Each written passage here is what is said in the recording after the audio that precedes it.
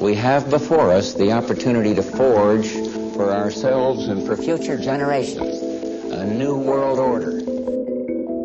This is Multipolarity, charting the rise of the new multipolar world order. Coming up this week.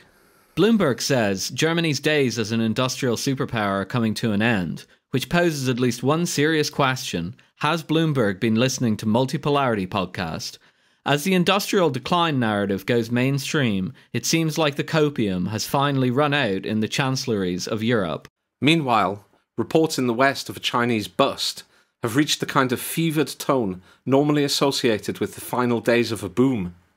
Yet somehow, retail spending is growing at 7.4% a year, and prices of consumer items like cars are still coming down. So, is this the world's first projection recession? Finally, Egypt is threatening to withdraw from the 1979 Israeli-Egyptian peace treaty. How much of this is sabre rattling designed to please the average Egyptian in the street? And will it be enough to stop the Egyptian in the street becoming the Egyptians in Tahrir Square? But first, Deutschland unter alles. So the newspapers and so on are reporting that Germany is deindustrializing. That won't be much of a surprise to our listeners. We've been saying that since we started the podcast. It's been one of the constant themes, along with Chinese chip production stories on the podcast. We've been saying for a while that Germany would deindustrialize due to the higher energy prices in Europe. This seemed perfectly logical to us. I think we were very confident in it because we never saw any credible alternative explanations. But the mainstream media is kind of caught up now and they're admitting it. So Bloomberg ran a headline last week saying Germany's days as an industrial superpower are coming to an end.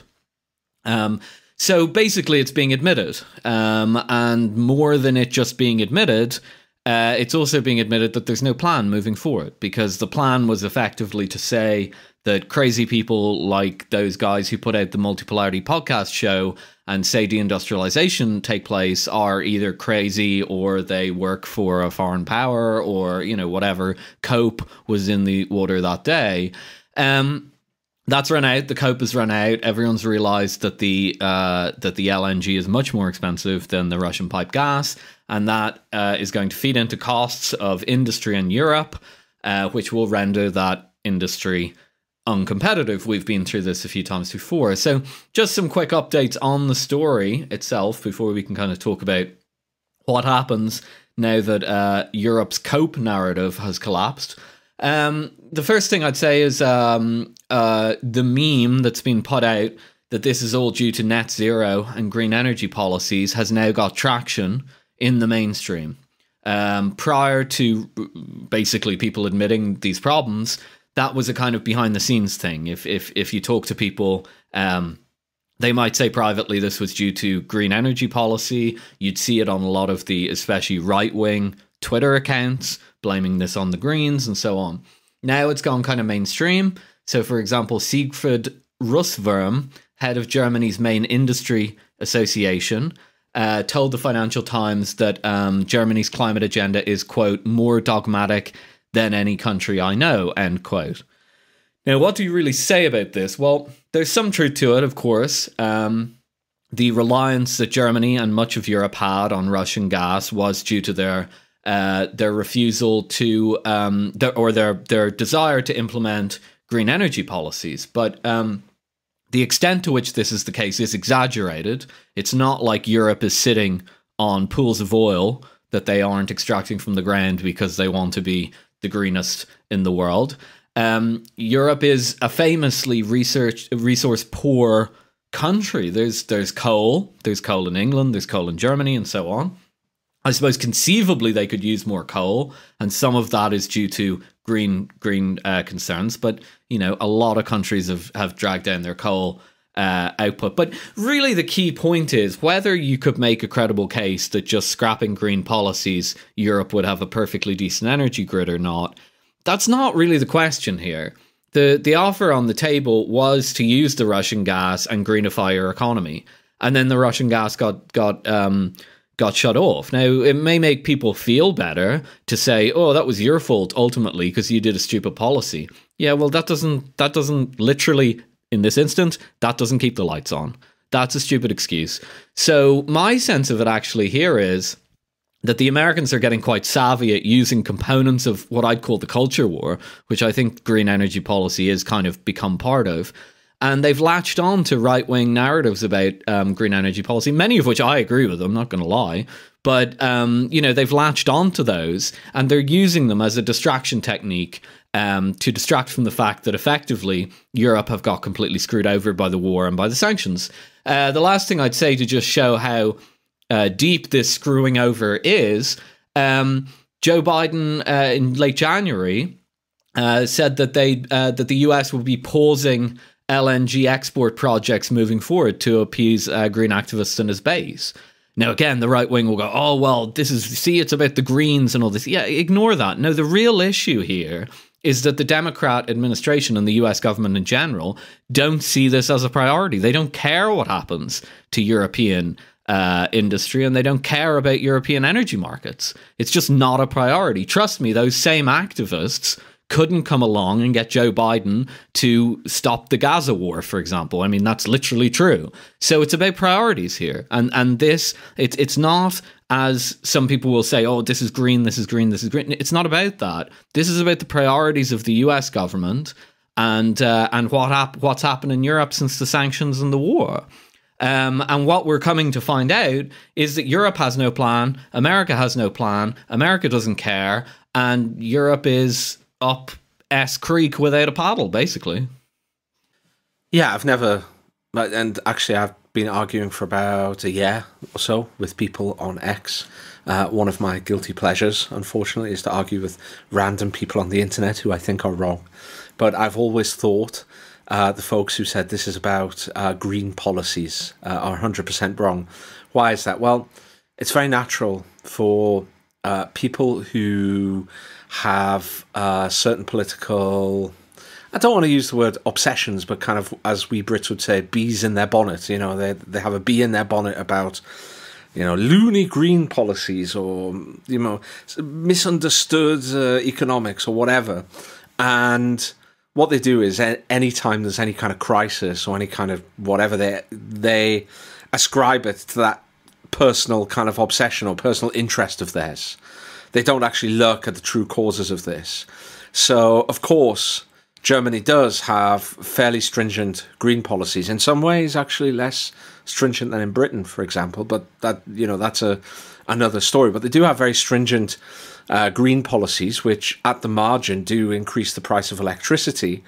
But nobody was talking about German deindustrialization 5 years ago. And, they had stringent green policies then, didn't they?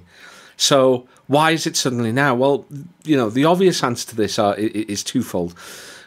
You mentioned the conflict in Ukraine and the way that the sanctions that Europeans have placed on Russia in response to that have boomeranged back on Russia. And we'll get to that in a second.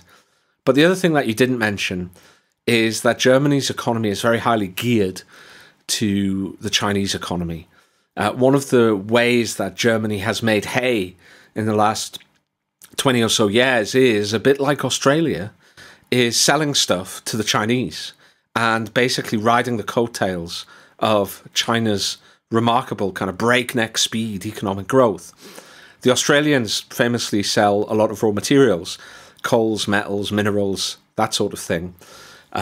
Meat, one assumes, as well. The Germans, what the Germans were selling, though, was essentially engineered goods, high value added goods, capital goods, famously BMWs and Mercedes. Not just that sort of thing, but that kind of higher end manufactured value added good, essentially. Now, the Chinese economy was in lockdown for COVID for much longer than Western economies because of the Communist Party of China's zero COVID policy. And it took some time to recover. And while, as we'll talk about later in this episode, stay tuned for that, while neither you nor I buy into the present narrative that the Chinese economy is, about to tip into 1930s style debt deflation and suffer a Great Depression, I think both you and I agree that the Chinese economy isn't growing at the speed that it was kind of 10 years ago, when we were really seeing some kind of big growth numbers. And after the global financial crisis, Chinese growth essentially lifted the Western world off the rocky shoals of that recession. So the German economy, because it's highly geared to that, has kind of suffered from the fact that the Chinese economy has taken longer to recover from the COVID lockdown for various reasons. But now to the sanctions, and the argument was that what Europe would be able to do is essentially, instead of buying Russian pipeline gas that came from kind of Siberia's vast resources and went through pipelines, some of which went through Ukraine and Poland, but a lot of which went through under the Baltic Sea through the Nord Stream pipelines, they would replace that with essentially liquefied natural gas, which most of the additional supply of which would come from America. Now, at first, that would be much more expensive, 50% more expensive, 40% at the very least. But gradually, because Europe would have a higher demand, that would send a signal for further investment in new facilities to liquefy this gas, and new ships, which have to be specially constructed to send it across the ocean, and new regasification plants in Europe. And over time, that would bring the price down. Of course, LNG is always going to be more expensive than pipeline gas. Anybody who tells you that LNG eventually can come down to the same price as pipeline gas is kind of in cloud cuckoo land. It's preposterous. Like, gas in a pipeline just gets pumped through a pipe and appears at the other end. LNG has to go through a really expensive process at specially built facilities to essentially liquefy it under very high pressure at minus 270 degrees Celsius or something like that. And then it has to go into ships, which are, again, specially constructed. There are only a very limited few in the world, and they're very expensive to construct. They have to literally cross oceans and then get to their port and then be regasified in equally expensive facilities and then sent through pipelines at that stage. It's ludicrous to think that by adding all of that, and I mean, none of these things are, measured in a few pennies or cents, that, they're measured in, hundreds of millions of dollars to construct these things. It's ridiculous to think that that would be as cheap as pipeline gas. Now, the point I've made on this podcast many times before is, if you took another major input to the cost of production within manufacturing, let's say labor costs, that's another big input cost. And you just said, a German government overnight says, right, from now on, everybody must be paid 40% more. Every member of staff must be paid 40% more, so that wage costs, the labor unit cost of production goes up by exactly 40%. Would anybody in the world say that the lower profit, the lost competitiveness, and the closure of manufacturing capacity under that circumstance would be due to green policies? Would anybody say that, no, those increased costs it doesn't really matter? No, of course they would. Of course they wouldn't. Everybody would say, yeah, that's why we're losing competitiveness. It's obvious. We've got this major input cost, and now it's just gone up by 40%. So obviously at the margin, that's going to hammer competitiveness. It's going to lead to closures of the marginal producers in their industry. And let me tell you something. Cars, making cars is kind of a low margin business. It's really competitive, not just at the Volkswagen end, but, at the Mercedes end, at the Porsche end. It's not a high margin business. You need to have really big, mass production to kind of savings, based on the scale of economies of scale is the phrase I'm looking for. Excuse me. To be able to make this system popular, a Volkswagen isn't so much more amazing than a Toyota or a Hyundai or whatever, that people are going to pay considerably more for it. It's a very competitive industry. And if these guys suddenly have to pay more for their energy, and Europe is already paying more for its energy, then that's a big problem. So I think this combination of the gearing to China and the additional cost of gas is starting to have an effect. It's not going to lead Germany to become Britain, like almost a completely services reliant economy overnight. That's not going to happen. But we will continue to see this grind. And people who say, well, eventually China will recover, or, all this drawdown in inventories will work its way through the system and German manufacturing will recover. I think they're kind of missing the point. Like, trade with China and cheap gas from Russia are no longer macroeconomic issues. When we've moved outside the realms of macroeconomics, and it's one of the core things that you and I have been pushing on this program, is that for economic forecasting, we're moving into a world where geopolitics and geostrategy is as important as macroeconomics for economic forecasting. And this is a great example because trade with China and cheap gas from Russia are now geopolitical issues. And it looks to me, given the way that Germany is going and given the way that Europe is going, that they're going to be very difficult to bring back to their old levels, certainly when it comes to gas from Russia, but even trade with China. Some countries like Ireland, like Hungary, are still kind of opening up a little bit.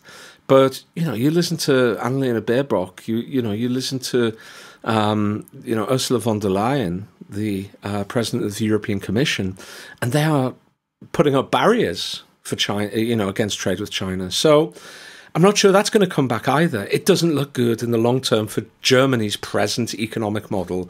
They're going to have to find a new one. Yeah, well, they probably won't find a new one. The issue here is actually probably a little less subtle than it looks. What happened here is two things. One way of putting it is that a mass hysteria broke out around the time of the Russian invasion of Ukraine, and European leaders were completely focused on this. And the Americans convinced them to do something very stupid and jump on the LNG train, while convincing them that this was a viable strategy moving forward because of what you just said, the notion that if you pump investment into this sector, prices will come down. That's not how this works. This isn't some sort of returns to scale operation. This is gas. So that's a polite way of putting it. The impolite way of putting it is Europe was scammed. A very classic instance of a business scam where, a slightly shady operator will come along when you're in a vulnerable and desperate place, and they'll sell you a bunch of hokum, as the Americans would say. And that's precisely what's happened here. Now, why did that happen? Obviously, I've just said why it happened on the European side. But why did it happen on the American side? Because, as I'm about to explain, this is a terrible, terrible, terrible idea for America in just about every way. So why did it happen? I'll explain why it's so terrible in a moment. But if you assume that I'm correct, that it is terrible, why did it happen? It happened because America no longer runs on strategy. And when America no longer runs on strategy, that is when the State Department and the White House and so on can no longer put together a coherent European strategy, business moves in. And when business moves in, business doesn't care. It doesn't care about the alliance structure. It doesn't care about long-term economic growth. It doesn't care about anything. All it cares about is moving LNG from America to Europe and making money out of it. And that's what's happened. So why is this so destructive? Well, count the ways it's so destructive. Firstly, economically, okay? We know what happens when the European economy collapses. It happened in the Great Depression, and it pulled America down with it. The Americans that I've spoken to about this, mostly more business people rather than economists, have this notion that there's some sort of a zero-sum game going on. That if Europe is deindustrialized, America can take advantage of this in some way, perhaps by moving that industry onto American soil. That is nonsense. That is absolute rubbish. The economy doesn't work like that. Europe is an economy. It has a demand side and a supply side, and they're connected. So when somebody goes and they build a car in a factory in Germany, they get paid a salary and they go out and they buy a car, right? So it's got supply and it's got demand. If you remove the supply, the factories, and you move them to America, there won't be more demand because you've taken the jobs away. So this whole notion is economically economic nonsense. And again, it's exactly what you'd expect if this isn't some broad strategy that some people seem to think it is, you know, a nefarious plot on the part of Americans to dominate Europe. No, it's not that. It's America with no strategy, with moving forward in the dark, having not thought through anything at all, and business are moving in to pick the carcass. That's exactly what's going on. The second reason why it's such a terrible idea for America is because this isn't going to last. There is absolutely no way that in 5 to 10 years from now, the Europeans are still going to be sitting here taking this bad deal. They're not locked in on any contract or anything like that. What you've done is you've got an embarrassed elite. You've got an elite that are starting to wake up the morning after the night before, and they have a bad hangover. They went through their hysteria at the start of the war, and now they're waking up and they're saying, "Oh, you mean our entire economic model is going to be destroyed and our country is going to fall apart? Oh man, well, we can't go back on it because we made the decision." Fine, they will soon get out of the way, and other people will be there to make decisions. Different decisions. And we're already seeing that. So in Germany, the second largest party now is the Alternative for Deutschland, the AfD, that are polling at about 20% of the vote, beyond the Social Democratic Party that's currently the majority party in government. And close to them is a party called Bundeswehrwehrmacht, which is a party purely launched on the personality of this interesting left-wing figure, Sarah Wagenknecht, who's been in Germany for a very long time and is finally getting some momentum behind her. And she's polling at 8%. That's just after launching her party a few weeks ago. The Greens that are in the coalition government with the Social Democratic Party are polling at 12%. They're a long-established party. So Sarah Wagenknecht's party, this like one-woman party with a couple of hangers-on, is biting at the heels of the Green Party. So it's very clear. Oh, and what do they share in common? They both disagree with this policy. They both say that this gas thing is absolute nonsense, coming from the right and coming from the left. Where is this going to go? It's pretty obvious where it's going to go. European politics is going to become increasingly anti-American. That is what is going to happen. It's already happening behind the scenes, by my calculation.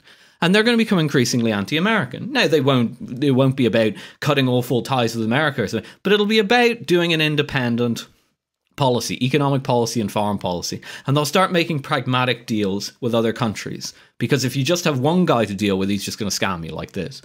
Now, why is that a problem? It's not really a problem. But the other thing that Americans are saying, and this is how you know America have no strategy.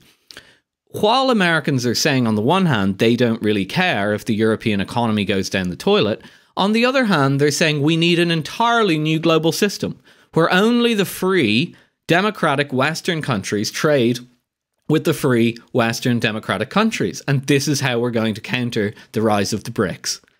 Okay, so let me get that straight. You want to form a block of economic trade, friend-shoring, all these new silly terms that are being thrown around. You want to form that block with Western countries, yeah? Okay. And you also want to destroy the European economy. Which do you want? Which is it? It can only be one or the other. You see, the more you look into this, the more you realize there's no strategy. It's just cope, pretend that things aren't happening, and then just make up loads of nonsense as you go along. And then the business guys can step in and make a few bucks or a few quid out of it. And that's exactly what's going on here. It's complete freefall, but it's not going to last. Chinese crackers. There's been a lot of talk over the past year, maybe a little shorter than a year, about how the Chinese economy is somewhere between slowing down and collapsing. Depends on what day you get up. I think it's collapse on a Wednesday, slowing down on a Monday. Thursday, we all get a break and get to go for a drink after work. And then on Friday, we're back to collapse again. So it depends what day you get up, but something bad is happening in China no matter what day of the week that you get up. This has been getting increasingly silly. The fact of the matter is that the Chinese economy hit its growth target last year, despite every financial outlet in the English-speaking world telling you it wasn't going to happen. And then when they hit their growth target, every financial publication in the English-speaking world told you the numbers were fake. Well, why didn't you tell us that to begin with? Why were we even watching the growth targets? So this has been getting increasingly weird. It's now getting to the point where I think newspapers are very close to just telling their readers untruths, or as the liberals like to say, fake news. The Financial Times had a headline this week that said China's consumers tighten belts even as prices fall. The only problem is Chinese consumers are not tightening their belts even as prices fall. The latest figures show that in 2023, retail sales growth was up 7.2%, and in December, it was up 7.4%. These are actually very high growth numbers, over 7%. They're also higher than the GDP growth, the GDP growth that hit its target of 5%, which indicates that the economy, at least by this metric, is becoming more consumer-oriented, which means that it's somewhat rebalancing in the way that the Chinese want it to do.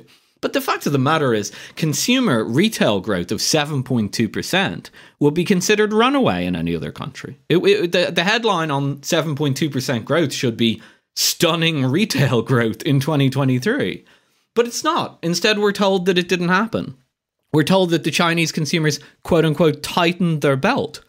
And I read this article quite closely, and I realized two things. First of all, in one of the paragraphs, they actually mentioned the 7.2% growth, which is bizarre. It means that the authors knew that retail sales were up 7.2%.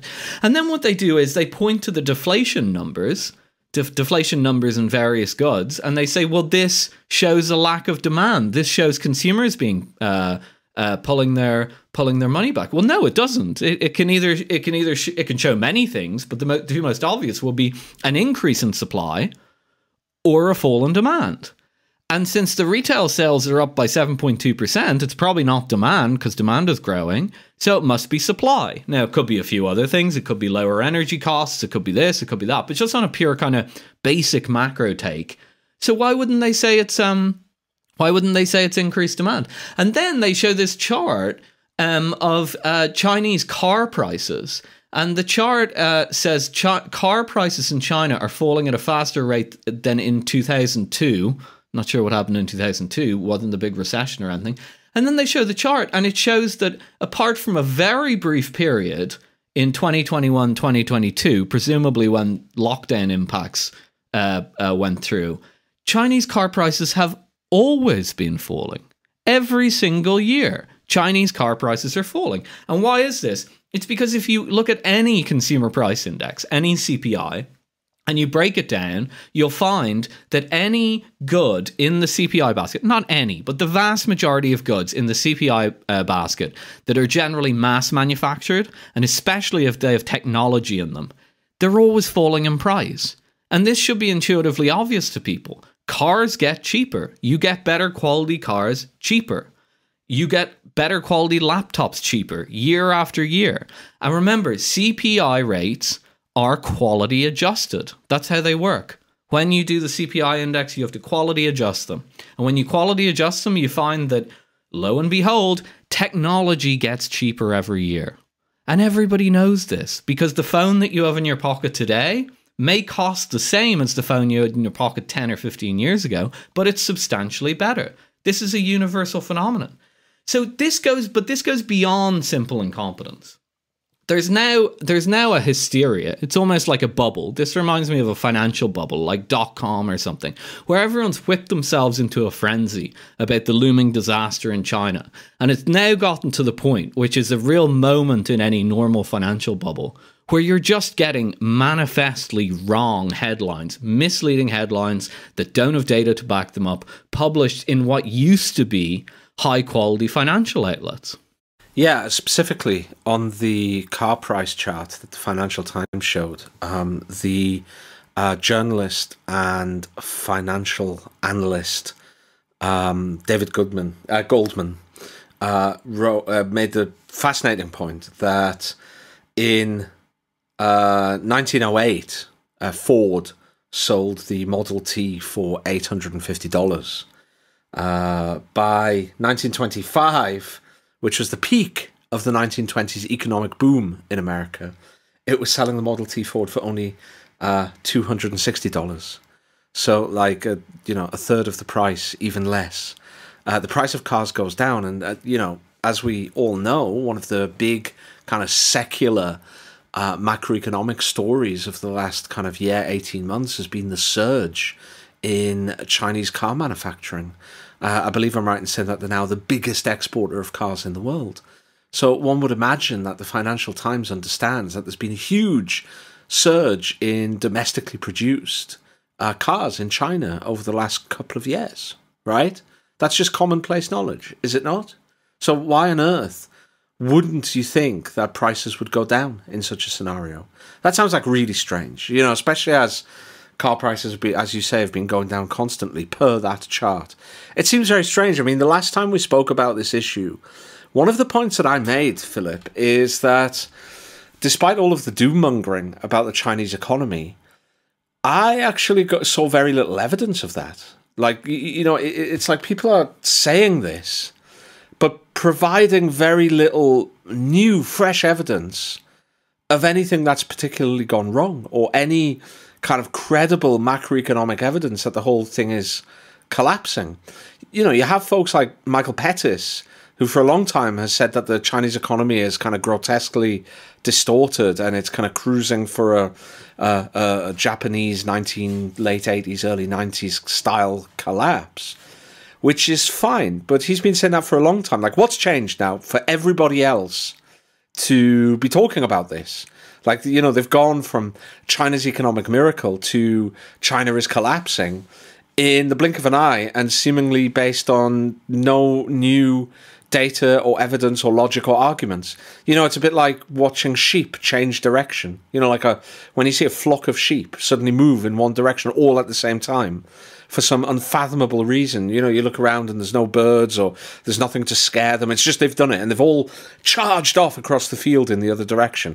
I get the impression that that's happening with financial journalists at the moment, and it's bleeding into the mainstream media. I mean, one of the things, for example, they're saying is that foreign direct investment into China is collapsing. But foreign direct investment, first of all, is, I think you mentioned it to me on a private chat the other day, Philip. Tell me if I'm wrong. But foreign direct investment is worth 1% of China's GDP.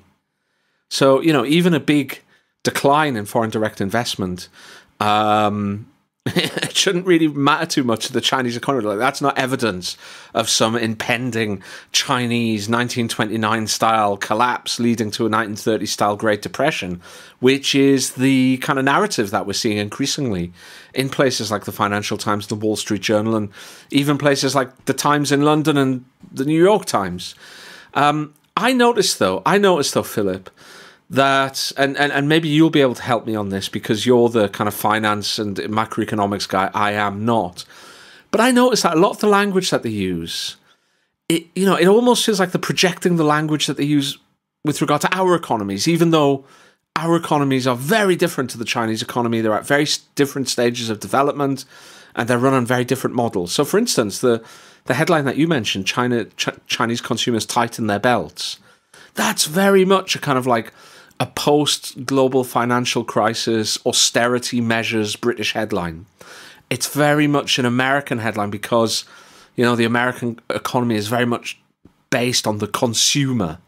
Consumers tighten their belts. That's like a big news article in the United States where the economy is based on the strength of the consumer. George W. Bush famously said after 9/11, when asked what Americans could do, and he said, spend money in the shops. The consumer is important, so tightening belts would be important.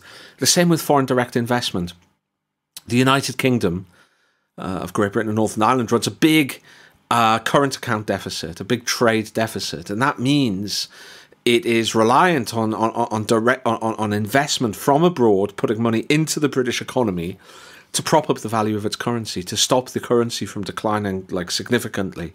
So FDI figures in Britain are always spoken about in even the mainstream press. Foreign direct investment, those statistics always get a mention in the mainstream press because it's a current account deficit country.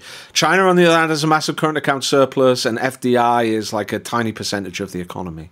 Okay? And I almost feel like we're kind of projecting our own malaise onto China to fit in with a narrative that has come from I don't know where. But it's very strange. It's a very bizarre thing because the Chinese economy does have problems. It clearly needs to rebalance away from investment in industrial capacity, away from exports, and toward kind of internal demand. That current account surplus that it runs is not a sign of kind of rude health. But at the same time, this has been an issue for 20 years now, and it's been rolling along quite happily. And I think really you need to have something that changes to justify such a kind of like that flock of sheep charging across a kind of right angles to the previous direction across the other end of the field. It's very strange to me. Well, you say that I'm kind of the economics guy, but as you say, I mean, if it's a case of projection, which I think it is, we really need kind of a psychoanalyst here to talk about it, not an economist. I think you're absolutely right. This is clearly projection. It's projection coming out of two places. First of all the stuff that they say about the Chinese economy is true of the Western economies right now. They're all stagnant at best. Okay, the US is growing a little bit, but it's running on the fumes of the Inflation Reduction Act fiscal expenditure, and every non-GDP poll or proxy metric for the economy is awful, like manufacturing PMIs in decline, everything. I think things are ticking up a little bit now, but all the metrics seem to be lighting up green in an election year, which has a lot of people questioning the metrics, frankly. And for the sentiment-based ones, I think those questions are actually quite valid. So yeah, it seems like we're projecting. So we're projecting the economic problems that we're experiencing in Britain, where the Financial Times is published, and in Europe, and we're projecting them onto China. I mean, that's kind of scary because, again, it kind of speaks to something that we alluded to in the last segment. It feels to me like people are beginning to wake up and realize that there's no plan. I think that the splash of water in the face here is the fact that the Ukraine war is going to clearly be lost. Now, of course, there's no inherent relationship between the economic decline of Europe, and eventually it will hit America too, pretty soon. The economic decline of the West, actually, there's no inherent link between that and the binary Ukraine war won, Ukraine war lost. Even if the Ukraine war was won and Russia were beaten back into the territory of the previous territory of Russia pre-2022, February 2022, whatever, it wouldn't make any difference to the actual overall economic situation, which is determined by the sanctions, by various other things. So that wouldn't actually make any difference. I suppose you couldn't conceivably say, oh, well, if they were beaten right back to Moscow and there was regime change, then the gas would flow. And maybe this is what people believed. I don't know. I'm checked out on trying to figure out what our elite think and the fantasies that they indulge in. But really, for whatever reason, the looming probable loss of the war in Ukraine, I think, is making people wake up and say, wow, there is no strategy. There's literally no strategy here. And what they're retreating into is pointing at the opponent and saying, oh no, we must find weakness. We must find weakness. That's a very bad place to be in, isn't it? I mean, that you can't, for example, the Financial Times has declined in quality a lot in the past few years. There's absolutely no doubt about that. This isn't just due to the current situation. I don't think the Financial Times could be publishing headlines like that if it hadn't deteriorated in quality in the past 10 years. But, the Financial Times is still kind of the boardroom reading in Europe, at least. Wall Street Journal's in America. Here in Europe, the Financial Times is, and it's mainly read by kind of, people involved in diplomacy and high levels of politics, economists, think tanks. These all read the Financial Times. And they're not getting a steady diet of here's the reality and having discussions in the editorial page about how the Western economies move forward as, a progressive, forward-looking country or region would. They're just getting propaganda. Most of it, which are lies, actually. I mean, it's not even good propaganda. It's just made up nonsense at this point. And they're being fed a steady diet of this. And, outside the window, everything's on fire. And, it's like that dog meme where he's drinking his coffee and the room's on fire and he's reading his newspaper. It's the Financial Times in this instance. And he's going, this is fine. Well, it's not fine. And continuing to focus on statistics that don't exist on China and publishing fake news about the country, it's not going to get your country anywhere. And it's not gonna put this elite in a stable position to govern. It all feels very, very febrile at the moment. Warlike and Egyptian. Every week we try to provide our listeners with an update on what's going on in the Middle East, specifically regarding the Israel-Gaza conflict. Not so much in terms of a blow-by-blow account of what's happening there, which you can get from any news media outlet, but trying to look a little bit more deeply into the geostrategic and economic consequences of some of the events there. Now, there's a big one this week. Last week, as Israel moves farther into Gaza, into the south of Gaza, they threatened to, or they announced that they planned to begin a land operation in Rafah. Rafah is a part of the Gaza Strip, a kind of a city in the Gaza Strip, pressed right against the border of Sinai, Egypt, essentially. And the Egyptians had always warned Israel that that was a red line for them, because a lot of the refugees from the north of Gaza, where the majority of the population live, had filtered south toward Rafah. And the Egyptians have always been concerned about, for various reasons that we've discussed in previous podcasts.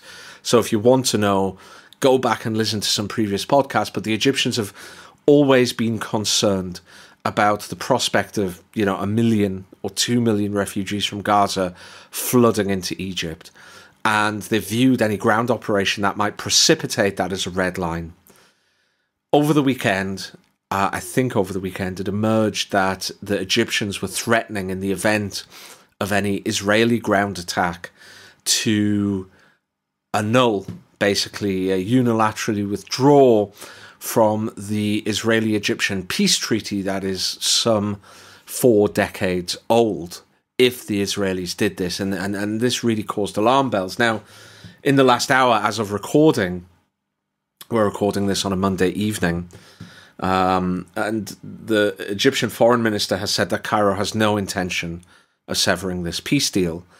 However, if Benjamin Netanyahu goes ahead and orders such a ground attack against the desires of Egypt, and certainly against the increasingly desperate calls for restraint from the United States State Department and White House, then I would imagine that the peace deal might well be on the table.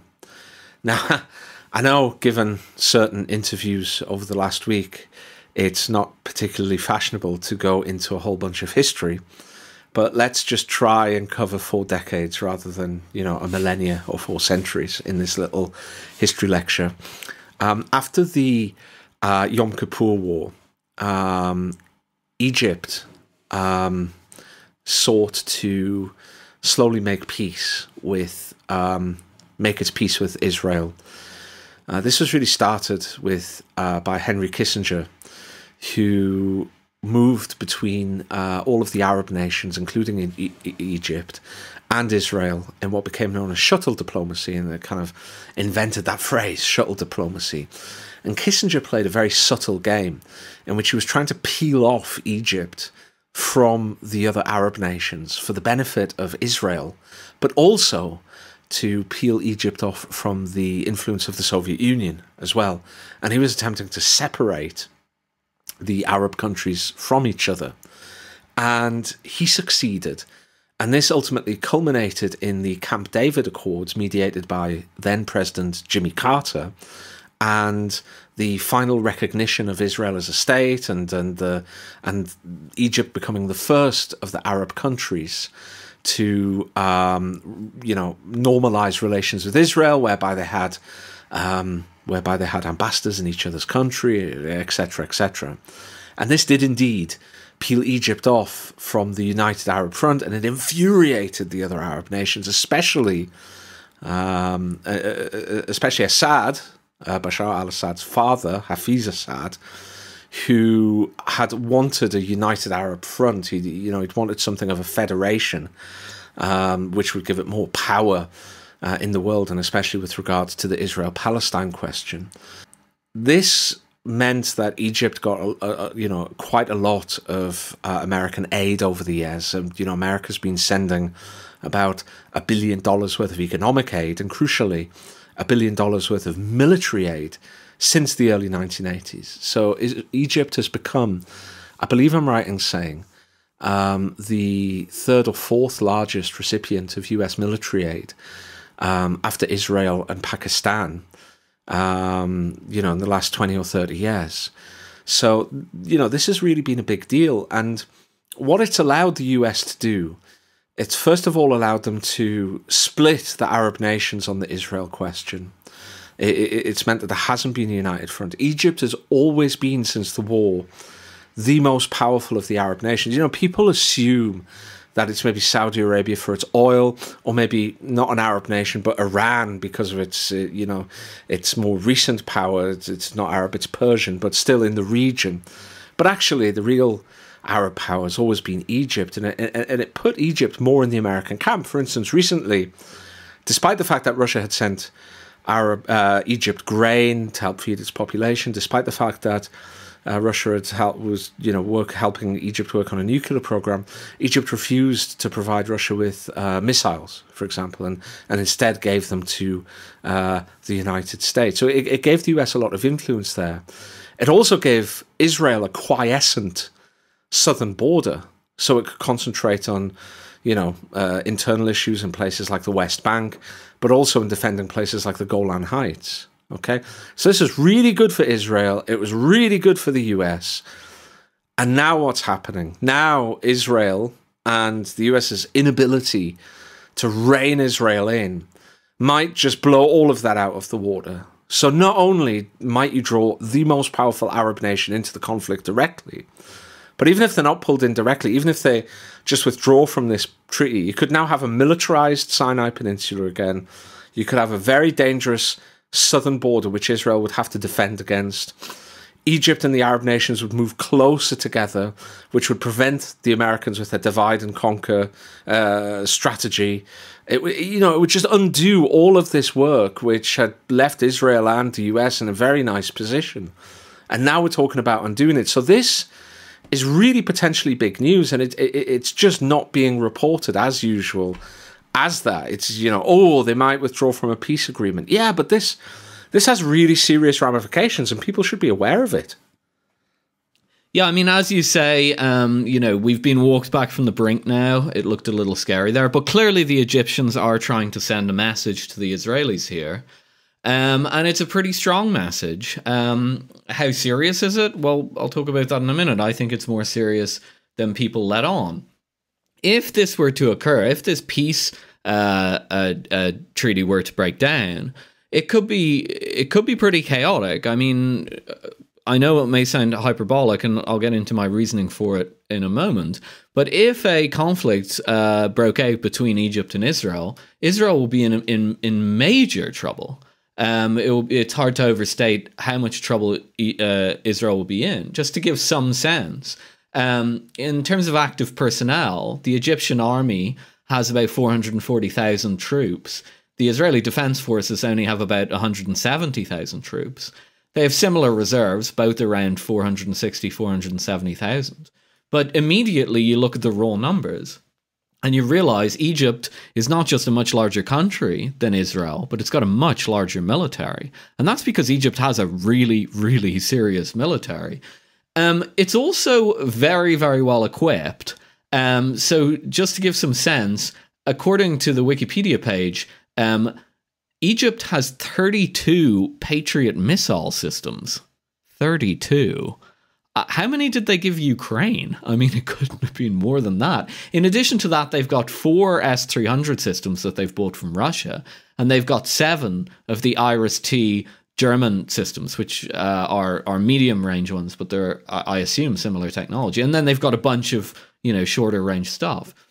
You look at the Israeli air defense, it is nowhere near that. I mean, they have some Patriots, but they don't have 32.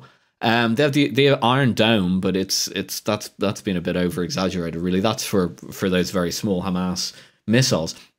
What you immediately come away with just from that is that Egypt could probably close the Israeli skies pretty easily. It's a small country. They'd probably close the Israeli skies immediately, and Israel almost completely rely on their air force for their strength. Just really quickly, in terms of other military strength here, just to get some sense.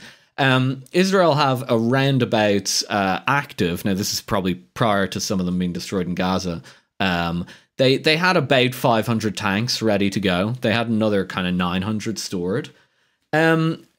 Egypt looked like they have about 4,000 ready to go. So, and a lot more in storage. So Egypt's army is just orders of magnitude bigger and better equipped than Israel's army, and it's a much bigger country. Okay, but, you know, listeners will say, but come on, Egypt and Israel will never go to war. The current Egyptian government would not go to war with Israel likely, and there's a very good chance that they would never go to war with Israel, because they're relatively palsy with the Americans. But they have been condemning the action in Gaza quite strenuously, and they have to. And they also kind of have to make noises like this about tearing up the peace treaty, because they're speaking to their domestic audience, and the domestic audience are not going to tolerate the Egyptian government taking too soft a line here. Now, at the extreme, Israel's not a very stable place. We had overthrow of, I think, 2 governments in quick succession in the Arab Spring. That's where the current government comes from. The government could be overthrown in Egypt. If a really bad crisis happened, like a refugee crisis from Gaza and a bunch of really nasty photos and videos of dead Palestinians coming out, being crushed across the border, etc., that could trigger a rebellion in Egypt. If that happened during the Arab Spring, the Muslim Brotherhood came to power in Egypt for a brief period. If that happened again, a government like that could conceivably go to war with Israel. So we're playing a we're not. The Israelis are playing a very, very dangerous game here. I think the Americans are aware of how dangerous it is. I think the Israelis still haven't really grasped how dangerous it is. But definitely worth watching. Listeners of the show should watch the Rafah border, see what's going to happen there. And if you see some really brutal scenes there, or a stampede of refugees, or spilling out of refugees into Egypt, pay close attention, because very crazy things could happen next.